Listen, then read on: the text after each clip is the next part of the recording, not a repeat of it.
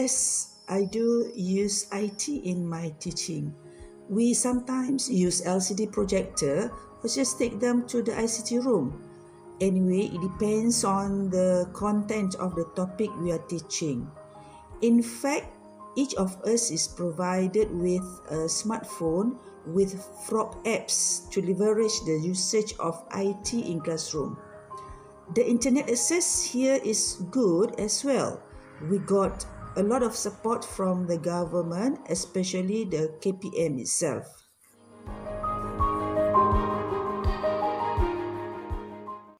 As for now, I think there's no major problems. Everything is good.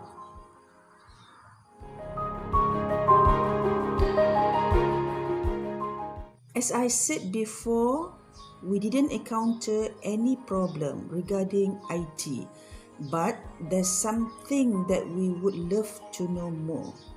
School teachers usually only depends on the software and applications that we gain through courses and all. We don't really discover things on internet, especially the newest or latest one. Hence, I think we would be very grateful if you guys can provide us a module which can introduce us to the new application that we can apply in the classroom.